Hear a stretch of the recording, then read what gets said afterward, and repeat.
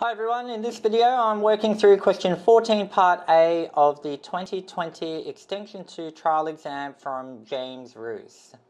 So this question has three subparts. We're told that we have complex numbers Z1, Z2 and Z3 and they're given on this argand diagram. We're told to consider the complex number Z3 such that Z3 minus Z1 squared minus Z3 minus Z1 times Z2 minus Z1 plus Z2 minus Z1 squared is equal to 0. So that's essentially a result that we can rely on. And then the first part of our three subparts wants us to find Z3 minus Z1 on Z2 minus Z1 and express that in the form r cos theta plus I sine theta, or in other words in mod-arg form. So this first part 1 is what I'll focus on in this video, and then I'll work through part 2 and 3 in some follow-up videos. So yeah, let's take a look. So I've recreated our diagram. We've got our Z1, Z2 and Z3, and then we've got this result that we can rely on. And fundamentally our question is to find a new complex number which will be made up of Z3 minus Z1 divided by Z2 minus Z1 in this mod-arg form, so r cos theta plus I sine theta. So I think what might be helpful is to just define a few things, create some more z's to help simplify our notation and our working out. So I'm going to let Z4 be equal to this numerator here, so Z3 minus Z1. And then I'll let Z5 be equal to the denominator, Z2 minus Z1. And then since we want the ratio between them, I might define Z6 to be that. So Z6 will be equal to essentially Z4 on Z5. So that really the question now becomes find Z6 in mod-arg form. If we find Z6 in mod-arg form, then we've found Z3 minus Z1 on Z2 minus Z1. So you don't actually have to do this step. I just think it will help in terms of simplifying our working out. Now, I think what we can note, given our definitions, is that if we take this result, we can now rewrite it in terms of what we've defined. So Z3 minus Z1 for us is Z4, so we can say Z4 squared minus Z4 times Z5 plus Z5 squared, that's equal to 0, and already hopefully you can see that's a bit simpler to deal with. Now, what would be nice is if we had this in a form that had Z6s in it, because Z6 is what we really care about. And if you look at this, you can kind of see we could probably get there if we divide everything by Z5 squared, because this would then become Z4 squared on Z5 squared, or Z6 squared.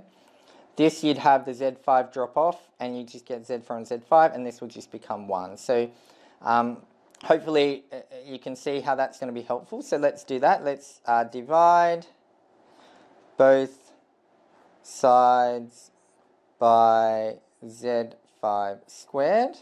So I won't skip any steps here. I'll just write this out in full so I don't make any mistakes. So we're going to get Z4 squared on Z5 squared minus Z4 times Z5 on Z5 squared plus Z5 squared on Z5 squared equals 0 on Z5 squared. So I've divided both sides all by Z5 squared.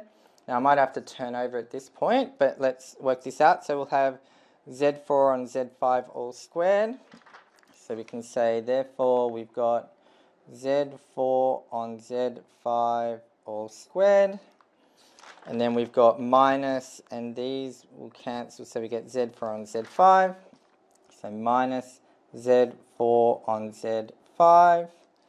And then this is simply plus 1 equals 0, since 0 divided by anything will stay 0. So plus 1 equals 0.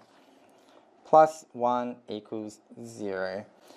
And from here we can now take the fact that we define Z6 to be Z4 on Z5, and so now we can put in Z6. So we can say therefore Z6 squared minus Z6 plus 1 is equal to 0. And hopefully you can see that's much simpler to deal with than this. And also we've got now a simple quadratic. And since we're concerned with what is Z6, well, we can solve for it using the quadratic formula. So we can say therefore Z6 will be equal to negative b squared plus or minus square root of, negative b plus or minus the square root of b squared minus 4ac on 2a. So we'll go negative b, so negative 1 plus or minus the square root of b squared minus 4 times a times c on 2a, or 2 times 1. So that's our quadratic formula. I think I restated it properly. I've kind of used it so many times, it's just kind of burned into my memory. So let's clean this up. So we've got negative 1 is positive 1 plus or minus the square root of, this will become 1 minus 4, or negative 3 on 2. So if we get this into our complex number form, we'll have 1 on 2 plus or minus root 3 on 2i. So really, we've got two versions of Z6. We've got Z6 being equal to a half plus root 3 on 2i, or we've got Z6 being equal to a half minus root 3 on 2i. And I guess the question is, which one of these is relevant for us? And I think at this point, we can maybe go back to our diagram and think about the arguments of what we're dealing with. So I might just draw a line parallel to the real axis, because the argument of a complex number is the angle it makes with essentially the horizontal. Now, in terms of what we're dealing with, Z4 in our case is Z3 minus Z1. So it's really this vector here, if we think about it in vector terms. This is essentially Z4. And Z5 is Z2 minus Z1. So this vector here, you could think about as Z5. And maybe I'll just change the color. In terms of the argument of Z4, that's going to be this angle here, which maybe I'll just call alpha. And the argument of Z5 would be this angle here, which I'll call beta. And the reason that's going to help us is, I'll just move my ruler. If we think about, so if we make a note about what the argument of Z6 is, well, if we think about the argument of Z6, that's going to help us work out whether this is our solution or this, because it will tell us, are we essentially in the first quadrant, so we move across a half and up root 3 on 2, or are we in the fourth quadrant, we move across a half and down root 3 on 2.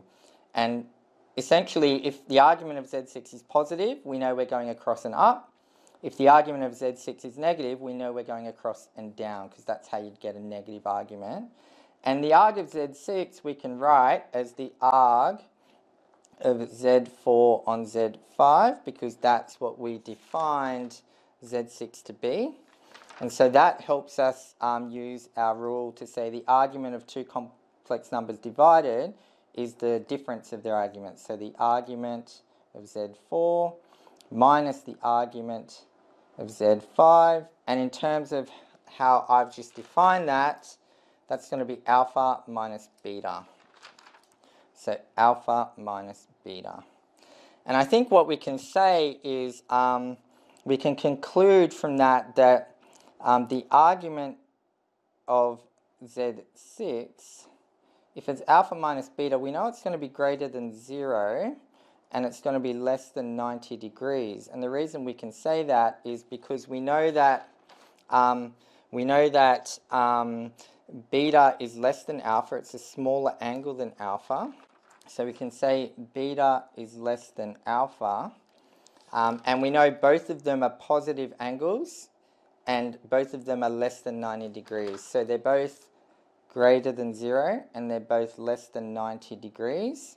And because of that, we know that the difference between them would be, again, greater than 0 because beta is less than alpha. So when you take beta off alpha, you're still going to have a positive number.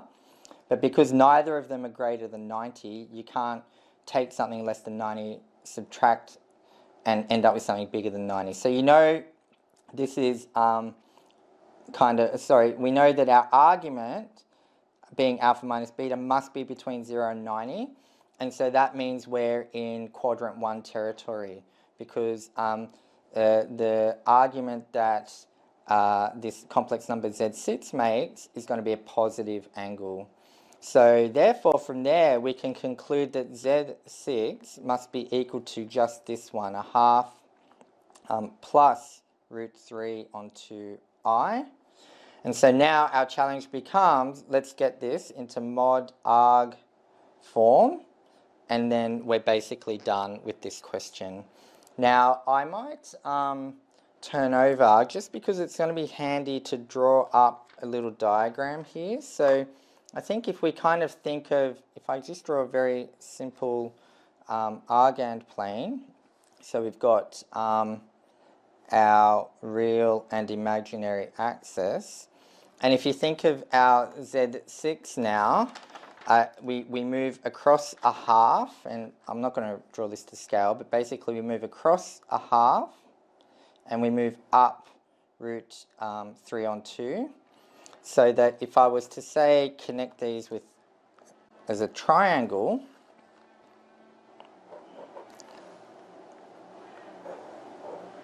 what we'd end up with, if this is our point Z6 in the argand plane, we'd have a right angled triangle with this base being a length of a half and this height being a length of root 3 on 2.